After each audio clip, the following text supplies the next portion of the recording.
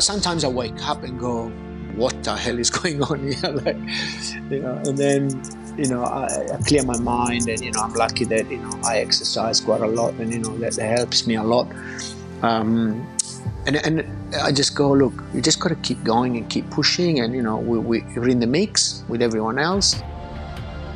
This is the Deep in the Weeds podcast. I'm Anthony Huckstep. Few cuisines have had more influence on the way we eat than Italian. Italian immigrants came en masse with a coffee machine under one arm and a pasta maker under the other during the 50s. Spaghetti bolognese is not a dish you'll find in Italy per se, but many suggest it's our national dish. For many, the global pandemic has had its challenges in Australia, and for those with Italian heritage, it's been devastating to watch from afar, with cases skyrocketing in their homeland, Italy. Giovanni Pilu is a co-owner of award-winning restaurant Pilu at Freshwater. Giovanni, you're originally from Sardinia, but you call Australia home now. What's it been like this last couple of months with friends and family back in Italy? It's been different. Yeah, it's been very different, I guess. I don't know, like, what other term can I use, to be honest? Because, it's something that we weren't expecting, and no one was. And, if you would have told me 6 months ago that all this was going to happen, I would have said, "Oh, are you crazy or something? What are you talking about?" But, here we are 6 months down the track, and, we're still up and running, which is good.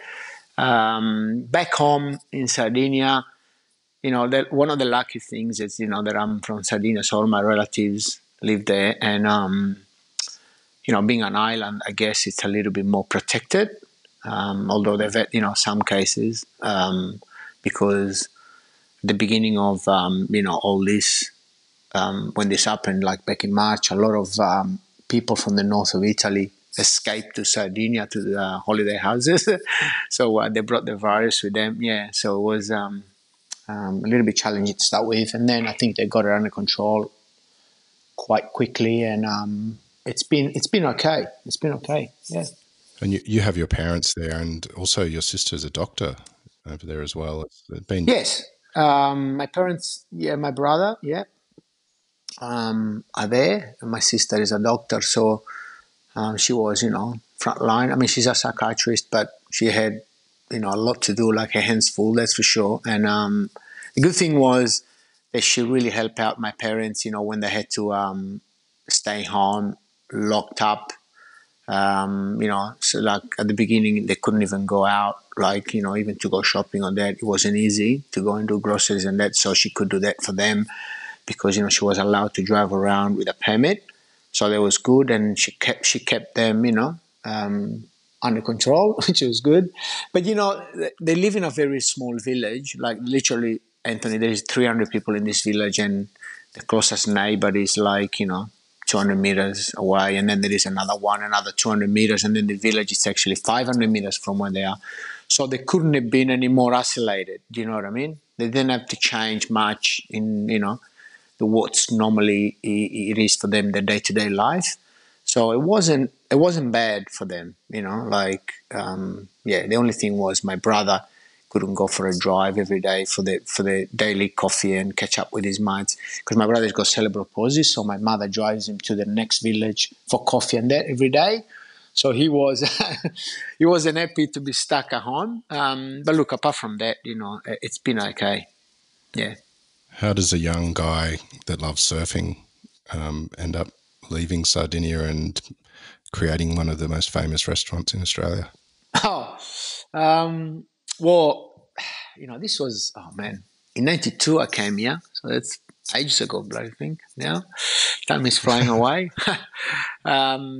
It was pretty amazing when I met Marilyn in Sardinia, and she said to me, I come from Australia, and I'll tell you background, but I come from Australia. It took me about half an hour to think and understand where Australia was, especially when, she used to say to me, it takes over 20 hours flight to get to Australia. And I kept saying, and I kept just racking my brain. I'm going, it takes about 9 hours from Sardinia to Rome in the ferry. And now it's a 20-hour flight. I couldn't get my head around it. It took me a while to get, because coming from an island and from a small village, and I wasn't, one of the best at school. I didn't comprehend how far away Australia was, but the time that I made the decision to come here, I think it was the luckiest day of my life, to be honest, because coming to Australia has been a real turnaround for me. Literally upside down, my life went, and never looked back since, and it's been amazing. So yeah, and then lucky we landed. I landed in the North Shore. Back then we used to live in Terry Hills, and then moved to Freshwater, and then ended up working in Freshwater now. So it's been pretty amazing journey for me. You're regarded as one of Australia's best chefs. How did it all start for you, chefing? That's a big call, Anthony. That's a big call. Look, personal opinion, mates. Thank you, but yeah, I mean there is a lot of my colleagues. There's so many great chefs out there. Australia's amazing culinary scene. It's been it just grown so much. Look, I started from scratch, because as everyone does, and I fell in love, with our industry, with cooking, and with anything to do with hospitality. And when I came to Australia, I persevered and went to TAFE, did all the right things, and took all the right steps. I needed to learn English, so going to an English school in Brookvale with 20 Italians in the class didn't help me. So and playing soccer with them, so I wasn't learning much English. But then I decided to join TAFE, and that was really good actually. Like one of the best things I've done is to go to TAFE, because not only to learn more of the cooking skills and that, but also I think the English picked up quite quickly. I met great people at TAFE, including my head teacher Peter Barnsley, that we're still really good mates. From '94 that we've known each other, and he's been an amazing mentor for me, and he helped me out so much, especially in the beginning. And then it was been an incredible journey. So for me then to become who I am now, which I still classify myself as a cook, because that's what I do for living. I love cooking. My role has changed a little bit over the years, because we do employ a lot of staff, and we've got now 3 venues on the run, and so my role is slightly changed. Even if lately I've gone back more into the kitchen, and I'm cooking a little bit more, which I absolutely love. But yeah, look, it is. Sometimes I think back and I go, wow, I have done a lot, here, and but nothing comes from nothing. I met great people along the way that helped me a lot.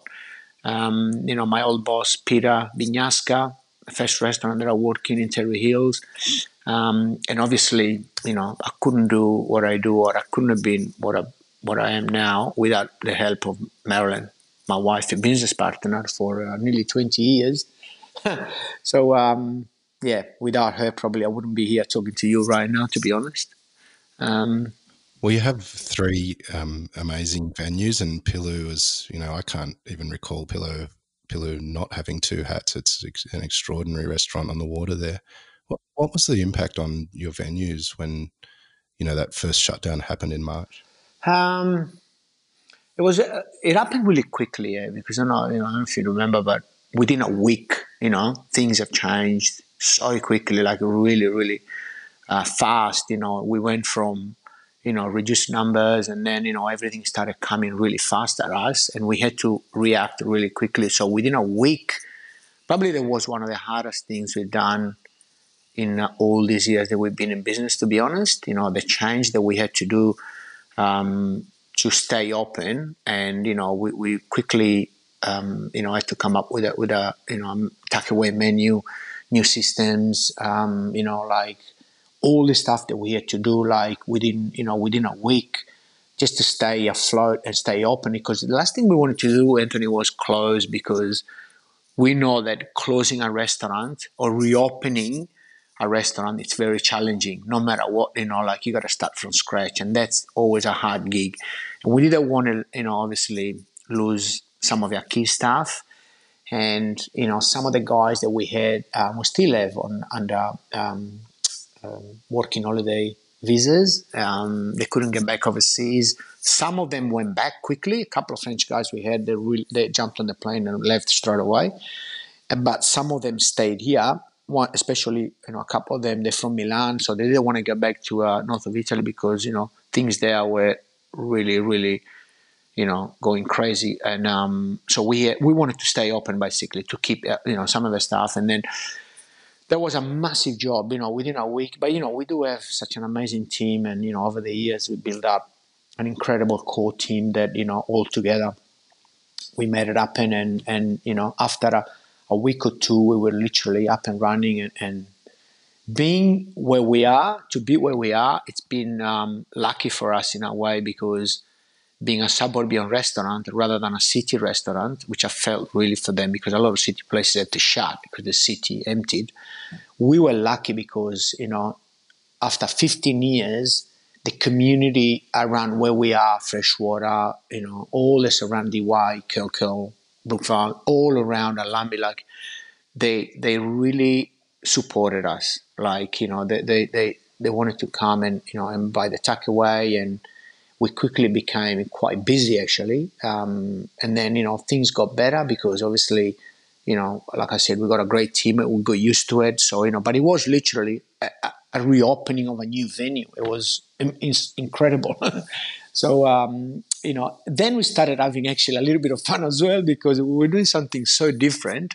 It was more like, simpler food than, fine dining, but still, tasty. And, we were still buying good produce, and it was great, in a way. Then it became actually something that we it was something different. So, when you do something different, you get excited, and, you want to do it well, and all that kind of stuff. So, it worked well for us after the initial, bit that it was quite challenging. And then, obviously, slowly we started reopening again, and now it's okay.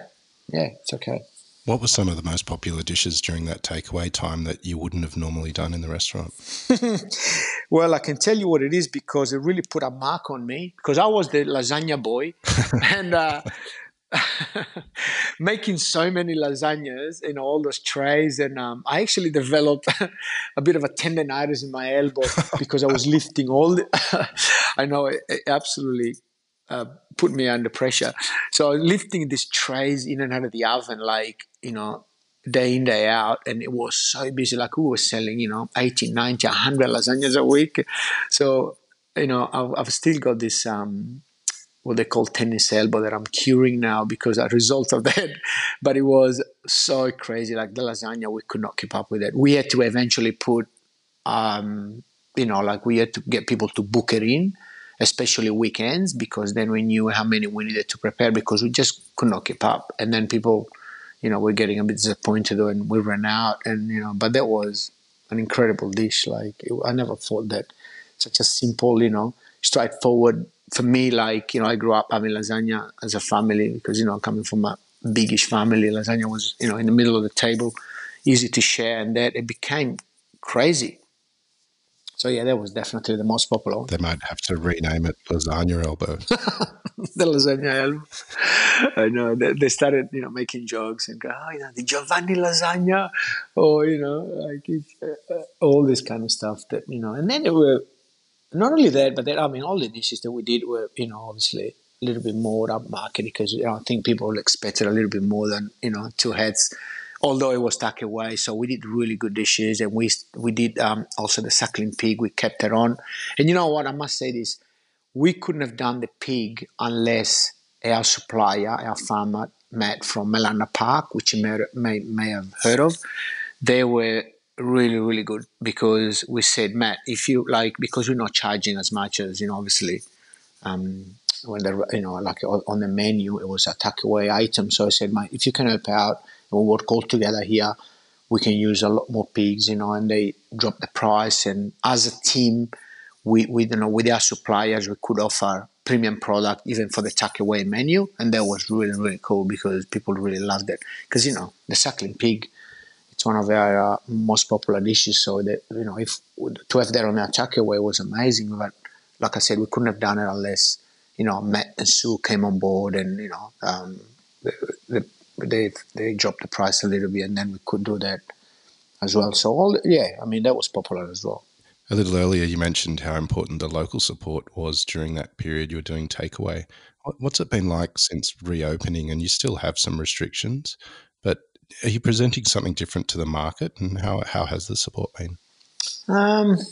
Look, in all honesty, the thing that we learned and we did was that we wanted to kind of in a way get back to do a little bit simpler food, still like amazing quality, obviously, so much Australian produce as much as we can, seasonal, all that kind of stuff. That has never changed, but just simplifying a little bit the dishes that we did, because I think, fine dining sometimes, things that, you try to complicate your life too much, which we realized that probably we didn't need to. So we brought some dishes back. For instance, instead of having, 8 components in a dish, we went down to 5, and, instead of having 3 purees, we got 1, or, all these kind of things that we kind of brought back a little bit, did a little bit more rustic, because it was always Pilu Freshwater, with a Sardinian influence, a little bit more, coming back to that. But the community supported us so much. Like I said, we were so lucky that we are in Freshwater. And like I said, it's a suburban restaurant that has been, like really amazing. And then, so when we started coming back, you remember how they led us to, that we did 10 covers to start with. And that was, so we said, okay, well, that's the other thing that we got out of this, that we came up with what we called an esclusivo menu for those 10 people, because, it was only 10. And we said, well, let's give people a great experience. We guaranteed for the first time in 15 years, a window table to everyone because it was only 10 people. So we could have everyone on the veranda. So we said, okay, guaranteed window table, 7-course esclusivo menu with premium Sardinia wines. This is like buy a ticket, and then it went nuts. Like we could not keep up with it. We were fully booked for those 10, like days in advance, and so we kept now that on, we're doing that on Saturdays, only exclusive on Saturday, because we think, the Saturday it's a special day, and, like it's the first day of the weekend, and people can have, a great lunch or a dinner. So we, we're doing that now, and it's been so popular. So, good things came out of this, and that was one of them, that we wanted to give people, an amazing experience with this esclusivo menu, and it's been going, amazingly well. So, yeah, I mean, there is a saying in Italian, non tutti i mali vengono per nuocere. Not all bad things come to hurt you, and I believe in that, A little earlier, you mentioned how Sardinia was protected somewhat from the virus because it is an island. We understand Italian cuisine, but it's different all over Italy, and the cuisine is quite different from the north to the south. But could you tell us a bit about Sardinian cuisine and what makes that stand out? It is an island, so and you said it right. That if you were to break down Italian food, let's say into 4 parts to make it easy, because if you start getting deep into regional cooking and and all that kind of stuff, you never end. But if you say, okay, let's call, it's massive, 20 regions. So if we say the food from Italy, let's break it down from the north to the center, the south, and the islands. There is so much diversity, but the island, it's more diverse because, the islands were always invaded by so many different cultures that all through the island, the food changes a lot. And Sardinia, it's one of them, and I think I have been to Sicily, and it is very diverse from, the rest of Italy, but Sardinia, I think it's more because it's quite far from the mainland. It's about 350 k's off. So it's almost like a mini country on its own, because it was invaded by, the Spanish and the Catalans in the north, and, the more of the Arabic influence in the south because it's so close to North Africa. And then, the Sardinians then escaped from the coast, being so dangerous, and lived in the middle of the island. So, developed this diet that is so different from what people really think that, the real, food of Sardinia, it's more seafood, where it was, in fact, more meat and bread, and, and because when you live up on the hills and in the mountains, the coast is dangerous. So no one went, to the coast fishing, and the seafood came about, which, like, it sounds like a long time ago, 100 years, but really it's not, in the scheme of where old Sardinia and Italy is. So the food is so, interesting, and, like I said, the north part of the island, the coastline. Now, obviously, there is quite a lot of seafood out there. The fish markets are amazing, but still, the strong, influence of, meat, like, suckling pig, and, the dish like baby lamb, and, goat. Great breads, lots of bread. Like, bread is, because we do have, an Arabic background.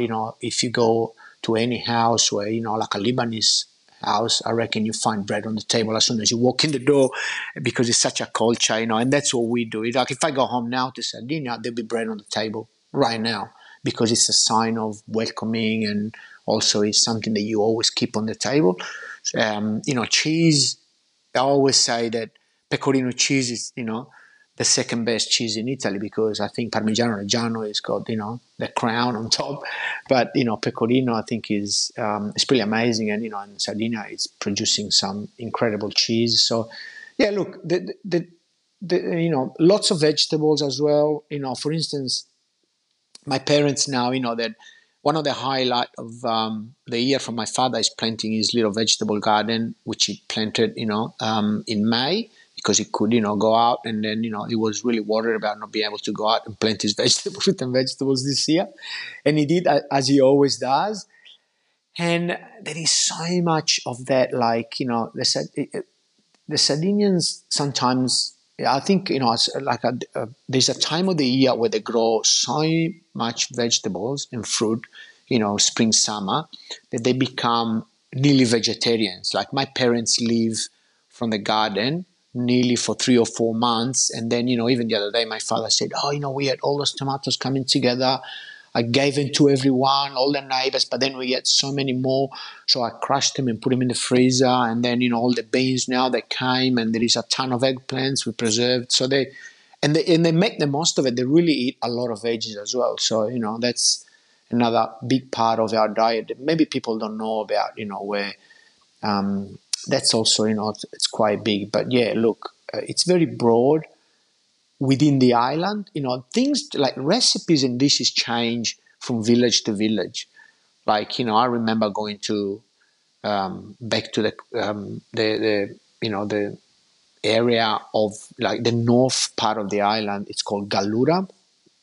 That's where they grow, Vermentino wine, and it's one of the best white wines around and all that.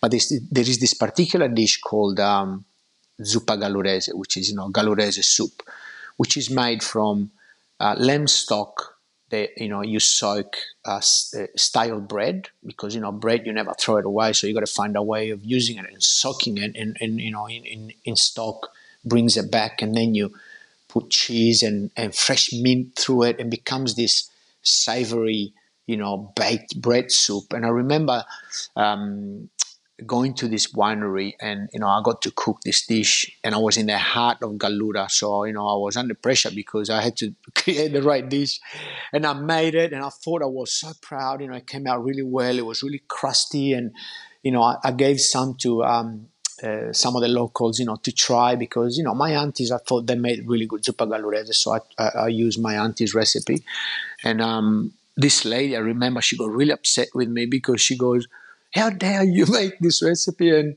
it's not the right one, and it's all wrong, and like, where do you come from, from this area, how could you do something like that? And I said, well, I said, I thought I could make a a good zuppa gallurese. And she goes, no. You didn't put any tomato in. The stock is bland. It needs this and it's that, more herbs. And so, from area to area, the same dish, is so different. And that's only like one example. There is hundreds of examples that I can come up with. But yeah, the food of Sardinia is super interesting and very diverse. A bit like the whole of Italy. If you break it down, the north part of the island, the center, the coastline, and the south, the food changes incredibly. And the bread is massive in Sardinia, and the wines now, there is so many great wines, there is so much to eat and discover, really. One of your great loves is Bottarga, and I know you used to go back to Italy to buy Bottarga to bring back here in Australia, but you ended up producing it yourself and you have your own brand out there. What's the story behind that? Yeah, that was quite a funny story, actually. I think I've said it now a lot of times, but maybe not everyone knows. So when we started bringing Bottarga in, but this is like back when Cala Luna days, when we opened up the first restaurant in the mid-90s, and Bottarga was very undiscovered in Australia, and only maybe some of the Italians knew about it, or the Greeks, because also the Greeks eat Bottarga. But I remember putting this amazing ingredient on the menu, and people had no idea what it was, So I used to import it. Actually, my mom used to send it to me in I remember packets of a couple of kilos.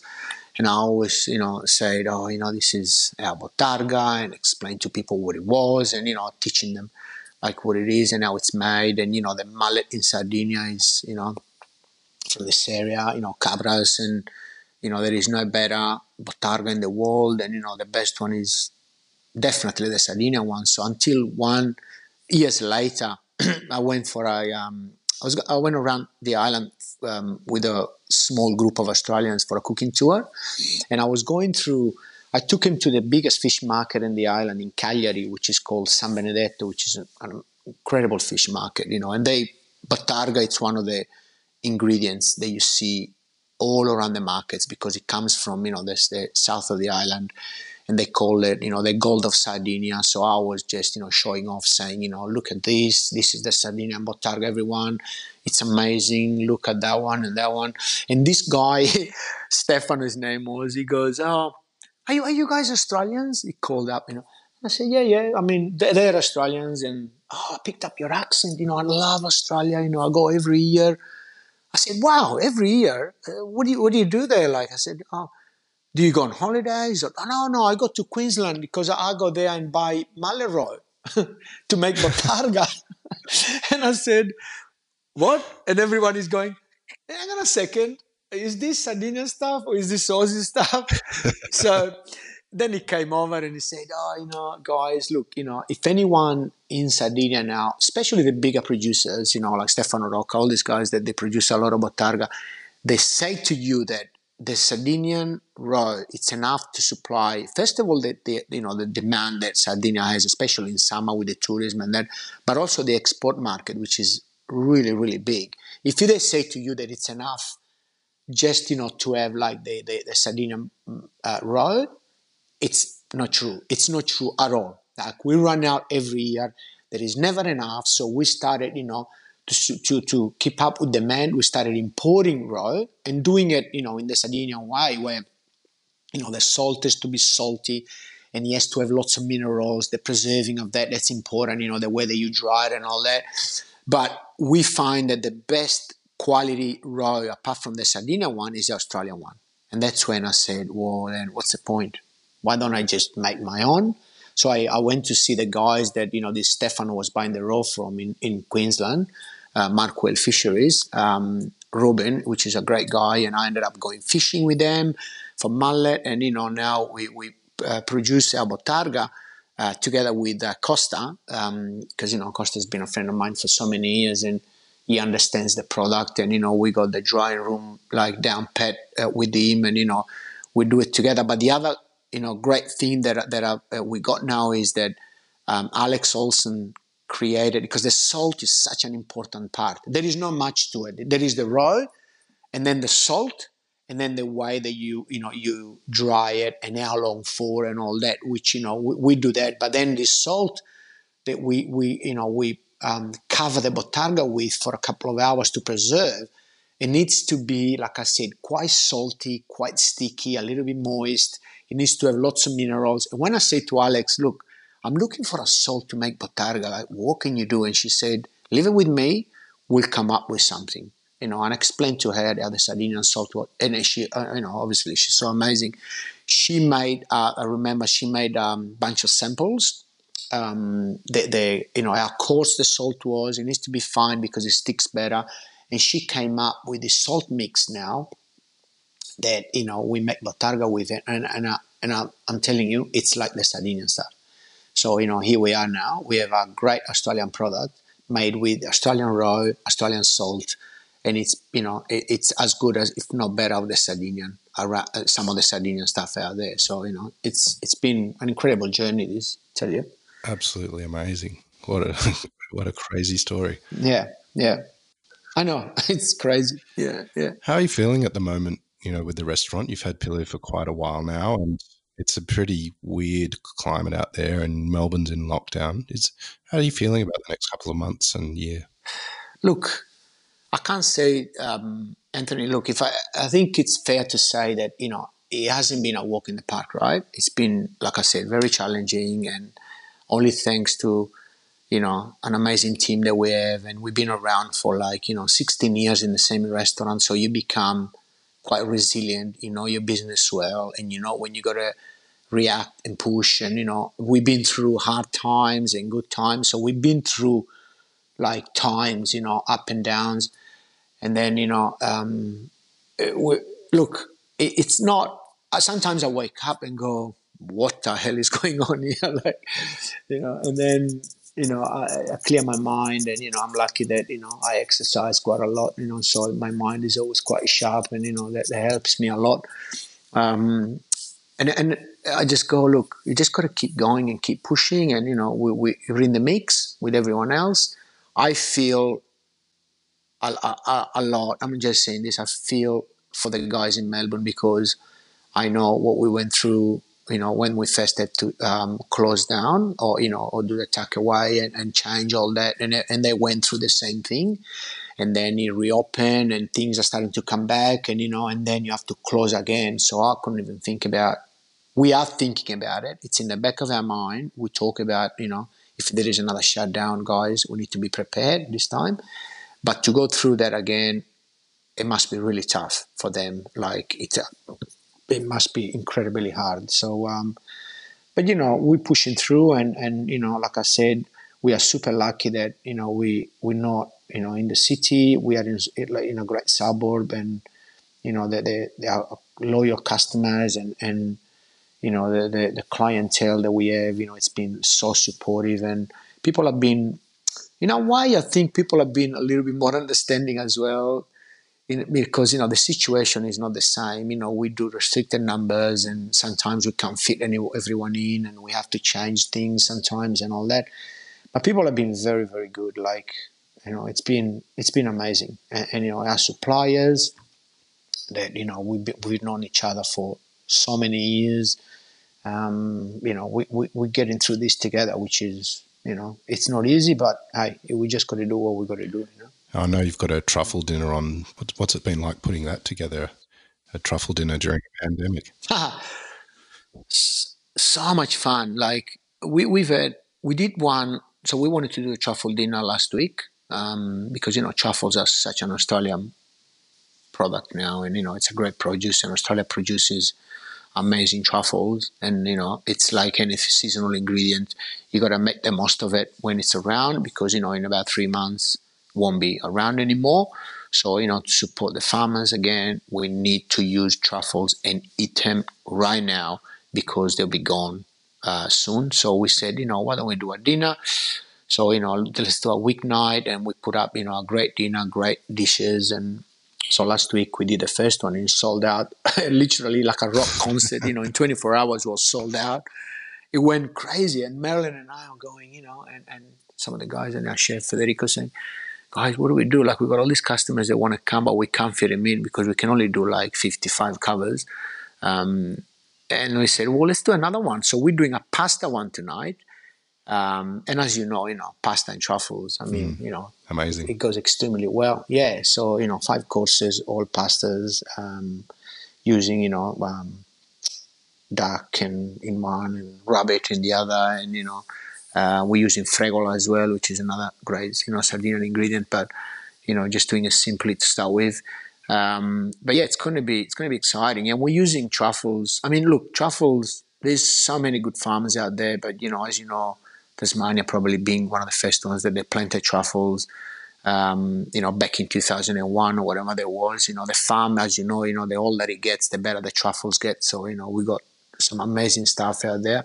And it's been, from a business point of view, to be honest, it's been really good for us because I have to be honest, the prices dropped a little bit. So they're a little bit more affordable because I don't think, a lot of stuff is going overseas. I think, a lot of stuff is staying in Australia. So I think the price, it's a little bit more affordable. That means that we can pass it on, obviously, a lot cheaper and make the most of it, which is such a great, like I say, such a great product. So, we need to just use more and more of it. Yeah.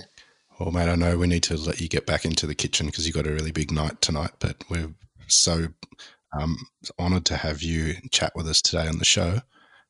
Keep in touch and let us know how you go with the truffle dinner and if there's any more, actually. They sound amazing. And we'll talk soon. Maybe you should come up. I would love to. Come up and we have some truffles one day. Just come up and we sit for a bowl of pasta or something like that. But it's been great for you to have me, mate, because, speaking up about what we're going through and giving me the opportunity of, telling people about what, what's happening out there. It's important. So thank you so much, mate. Thanks, mate. You're a legend. This is the Deep in the Weeds podcast. I'm Anthony Huckstep. Stay tuned as we share the stories of Australia's hospo community, suppliers and producers in search of hope during this pandemic. Special thanks to executive producer Rob Locke for making this all happen. Follow us on Instagram at Deep in the Weeds Podcast or email us at podcast@deepintheweeds.com.au. Stay safe and be well.